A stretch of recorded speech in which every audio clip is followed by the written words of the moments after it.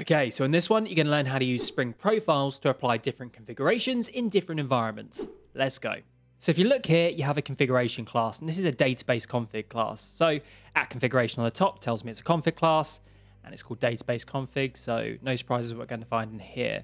So if we look inside, there's two beans. There's a data source bean here, which is called git dev data source, and it has an app bean annotation and an app profile annotation with a string dev in it. We look at the second one, we have another data source bean. This time it has app profile prod on it, and the method's called get prod data source. So ultimately what this represents is the same data source configuration, but one for a dev environment and the other one for a prod environment. So we take a closer look. Each of the methods prints out what it's configuring. The first one is a H2 database, which if you've come across it, is an in-memory database. And the second one is configuring a PostgreSQL database. Now, this assumes that you'd want to use H2 in dev and Postgres in production. Actually, I'd suggest using the same database in both, but this is a bit of a contrived example to show you the power of profiles. So essentially, git dev data source is used when we specify the dev profile, and git prod data source is used when we specify the prod profile. But what happens when we don't specify any profile? Well, in which case, we would be using the default profile, in which case, neither of these beans would be used. So how do we specify a profile? Well, there's a number of ways. Let me show you the first one. So let's open up a terminal here. Perhaps the easiest way to run your application in development is via your build tool. Now we're using Maven for this one, and I don't have Maven installed on this system, but we do have the Maven wrapper that comes along with any project that we download from the Spring Boot initializer, and this was downloaded from the Spring Boot initializer. So we can then say Spring Boot run, and this will run the application. Now I'm not going to specify any profiles off the bat, so I can show you what the output looks like. Okay, so we're up and running and everything started up fine. The reason for that, by the way, is because I have the H2 in-memory database on my class path, and the Spring Boot auto configurers have picked that up and configured that by default for me. However, let's take a little look at the output. So if we scroll up here to the top of the output, we should see which profiles we're using. And we can see here, we have no active profiles set, so we're falling back to one default profile. It's called default. So this is what happens when you don't specify any profiles. But what happens when you specify a profile?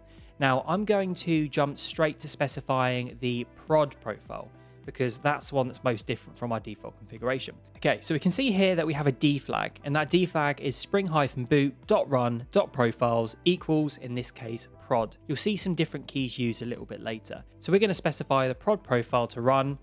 Let's run that application. If you're eagle-eyed, you did see it print out it's configuring a PostgreSQL database. Let's scroll right up to the top through all of these stack traces, and that's expected. We'll come on to that in a moment. Go all the way to the top. Okay, we can see here the following one profile is active, and we have prod. Scroll down here, and we can see that we're configuring the PostgreSQL database, and it's starting and everything's fine, and it blows up. And the reason is we don't have a Postgres database running, so let's get one running. There is a Docker Compose file on here, so let's flip over to a different, there we go. And I'm going to run docker-compose up. You can run this with the -d flag to run it in the background, but I'm just going to have it running on a different terminal window. And the database system is up and running and ready to accept connections. So let's go back here, we'll start up our application and prove that we can connect to the PostgreSQL database. Okay, and we're up and running. So by specifying the profile prod on the command line there, we're able to specify to use the prod configuration, in which case app profile prod, any beans annotated with that would be used. In this case, to connect to the PostgreSQL database and not the in-memory H2 one that we have. So where do we go from here? Well, let me show you the other ways that you can specify the profiles. Now we're running via the command line at the moment, and we were able to pass in a D flag. But there is another way of doing it. In classic Spring Boot fashion, you can specify an environment variable. So I'm going to do that now. So I'm going to type in Spring profiles active equals prod, and I'll remove the D flag. And if we do connect to the PostgreSQL database, then it's because it's picked up that environment variable. Let's run this. Okay, it's connected absolutely fine. And if we scroll to the top here, we can see that the following one profile is active prod. So that's the second way you can provide it via an environment variable. Let me show you the third way. Now, to show you the third way, we're going to have to package up our application and get hold of the jar file. So let's do that. Okay, so we now have that jar file. So I'm going to go Java, and then I'm going to type in a different D flag. Now this is going to be the equivalent to that environment variable that you just saw, which is spring.profiles.active equals prod. And then we'll say dash jar, specifying the jar, which lives inside a target, and it's called profiles demo. So when we run this, it's going to pick up the active profile from that D flag that we've passed in. Note the key is different from the one that we use on the Maven command line. And we're up and running, and it's connected, and we scroll to the top here. We can see configuring PostgreSQL database. That's a dead giveaway. The following one profile is active prod. So that's the third way that you can provide the profile to your running application. Let's take another look at that class, shall we?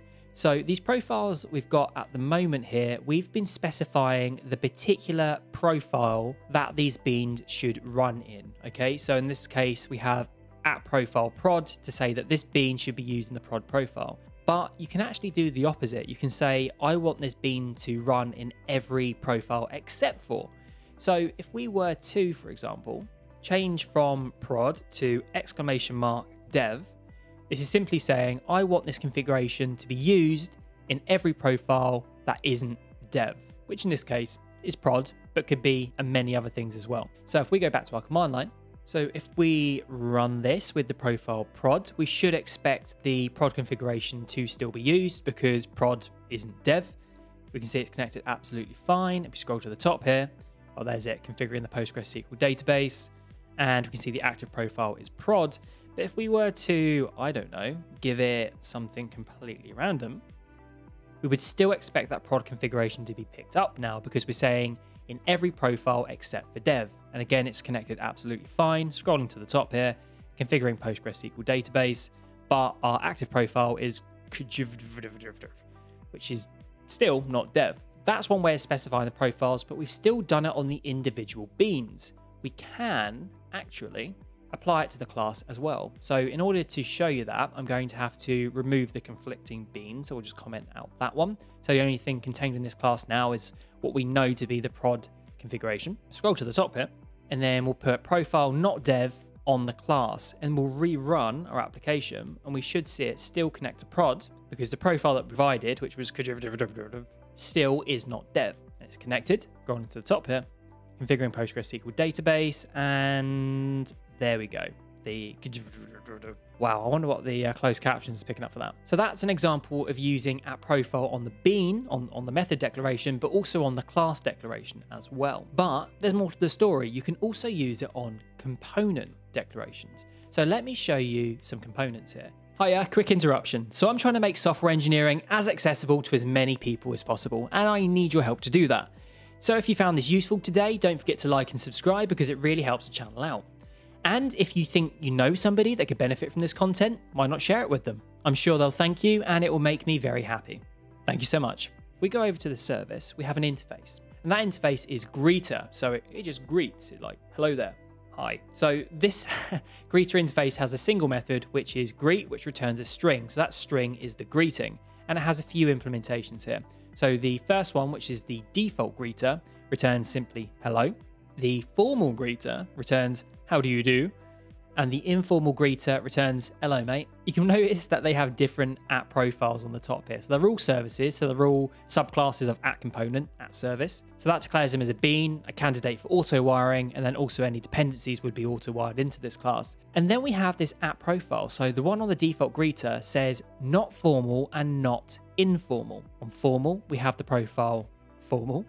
And on informal, we have the profile informal. So by specifying the different profiles, we'll get to specify which implementation of greeter is used in our business logic. Now, the eagle-eyed ones amongst you have already noticed, if we scroll to the bottom here, we already have hello being printed out. And what was the, oh yeah, it was that random profile we specified for that because it wasn't formal and it wasn't informal. But if we were to, I'm going to replace that for prod, do a comma, and then type in formal, because you can provide more than one profile, we should see it connect to the PostgreSQL database, but also give us a very formal greeting. How do you do? Scroll up, configuring PostgreSQL database, and if we scroll right to the top, there are two profiles active, prod and formal. Very good. And let's try out the informal one while we're here. Hello, mate. So that's how you would use profile on components and the subclass of components, in this case at service, to control which bean, which implementation is used just via a string that you pass in on the command line, or an environment variable if you're choosing to do it that way. So there is more to the story though. So far I've showed you configuration happening in Java code, so the Java configuration. For example, this class here contains Java code which configures our application. But if we were to comment this all out, and scroll down to our resources directory here, just make that a bit larger, we have 3 configuration files. We have application properties, which is completely empty. We have application-dev, which has commented out configuration for the H2 database, the in-memory one, which I can now uncomment. And if we go to application-prod.properties, we can see that there is commented out configuration to connect to PostgreSQL. So you'll notice something about the names of these files, right? So application-name of profile.properties. So when Spring Boot starts up and you provide a profile, by convention, it then looks for configuration files which go along with that profile, and there will be the ones that will be used. So in the case of the dev profile being provided, application-dev.properties or application-dev.yaml would be the configuration file used. In the case of prod, the prod one, and in the case of the default, then application properties would be used. So when you specify a profile, in this case, for example, dev, then it would be combined with whatever configuration it would find inside of application.properties. So to prove that this works, we've already commented out all of our Java configuration, so that can't be used anymore. So let's go down here and we will cancel this application running, and let's type in prod, and we should expect this to pick up the prod configuration from application-prod.properties. That's the only place that the PostgreSQL configuration currently exists, and we should expect it to connect to the PostgreSQL database. See how it goes. Okay, it has connected absolutely fine. There we go, PostgreSQL dialect, absolutely fine there. And that's perhaps the clearest example that I can give you, because the H2 in-memory database, like I say, those auto-configurers can get in there and just make things work. It's almost too good in that respect if I was going to demo it. So that is it picking up the prod configuration. If we were to, I don't know, let's mess up the password and then restart the application. Should expect this to fail. There we go. Error correcting bean, entity manager factory. It was unable to connect to the database because the password was completely made up. So that's just a very brief overview of the Spring profiles. They allow you to run your application configured for different environments simply by passing in a string either on the command line or via an environment variable. So if you imagine you've already built your application into a Docker container, being able to change the mode that it runs in simply by passing in an environment variable is massively powerful. And there we go, Spring profiles. As per usual, I've committed this code and it's up there on GitHub, so I'll leave a link below which you can use to access it. Now, if you want to get a little bit more into how Spring uses databases, then do check out this tutorial where I take you through Spring Data JPA, which is how to connect to a database and then use Java objects to interact with it. No SQL. I'll see you over there.